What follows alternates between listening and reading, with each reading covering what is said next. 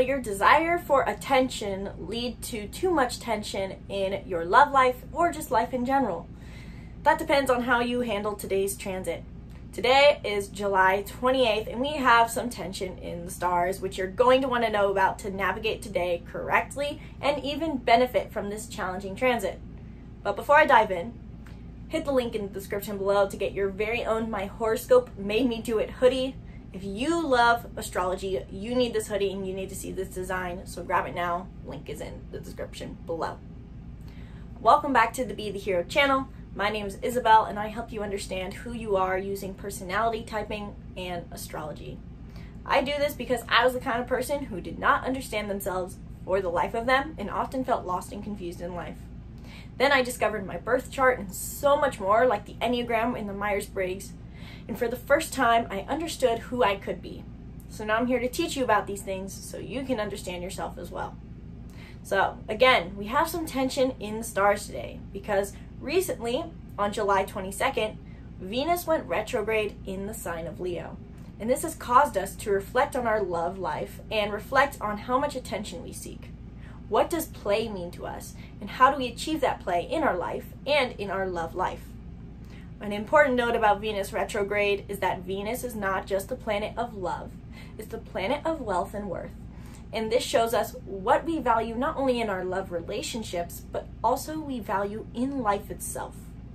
So with Venus retrograde in Leo, we may feel that it's hard to find joy in life as much. We don't know exactly what makes us feel like we're living a passionate life. We don't know how to have fun anymore. We may even feel called to spend less time having fun, even as we enter Leo season. Leo season started recently as well, and this has made us feel that we want to have the fun, but with all these different planets in Leo and retrograde Venus in Leo, we don't know how to necessarily achieve that. This now challenging energy around the Leo archetype is heightened as Mercury, the planet of communication, which is in Leo, forms a conjunction with Venus retrograde in Leo. These two planets crossing over creates tension between our communication and what we value. We may feel, if we are in love relationships or interested in dating, that there is conflict in communication in our love life during this time. Communicating our desires with other people can become extremely challenging, and we may even have people or love interests from the past surfacing during this time. If you unexpectedly run into your ex at the supermarket, or if you're having to have a hard conversation with your partner, know that it's because of this transit. Make sure that we aren't intellectualizing matters too much, because as Venus is retrograde in Leo, we may feel that and crossing with Mercury, we may feel that we're not able to communicate our emotions correctly. And this is because Leo is a fire sign. Leo also wants to be bold and passionate and keep things light to some degree, even if it's assertive. And so communicating softer issues can be hard.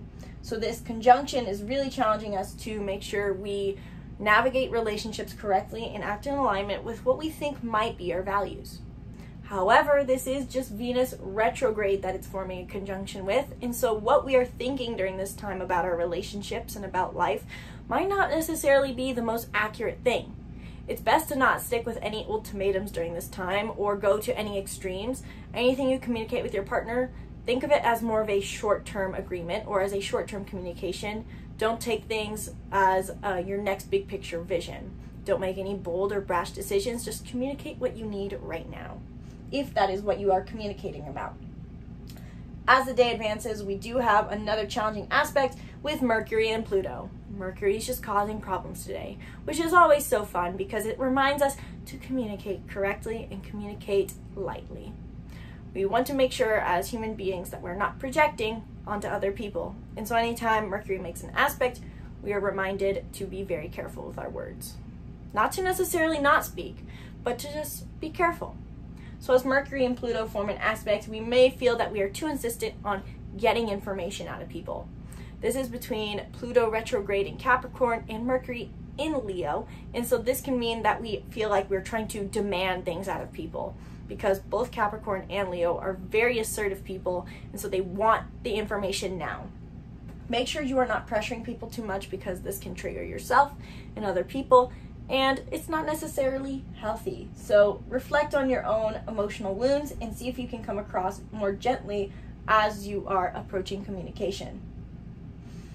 And then we also have a little bit of a light energy that helps us today. Sun and Uranus form an aspect which can help us embrace our individuality and uniqueness.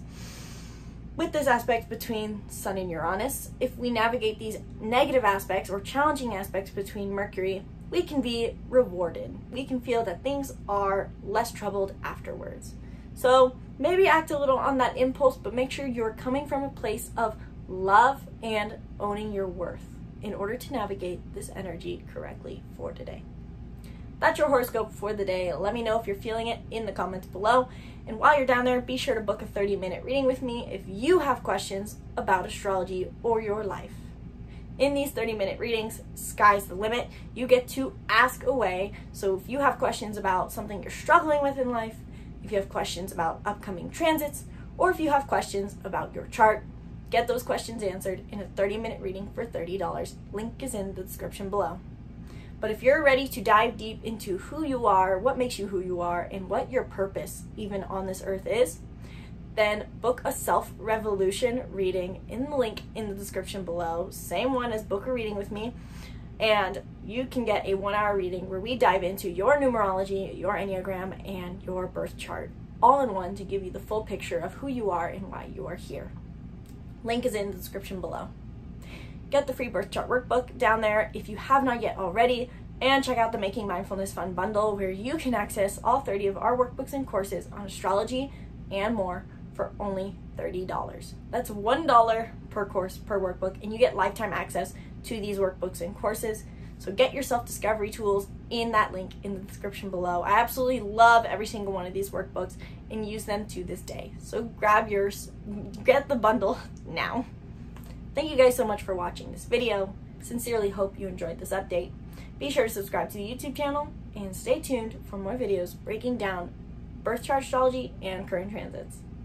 Once again, my name is Isabelle, and from my heart to yours, namaste.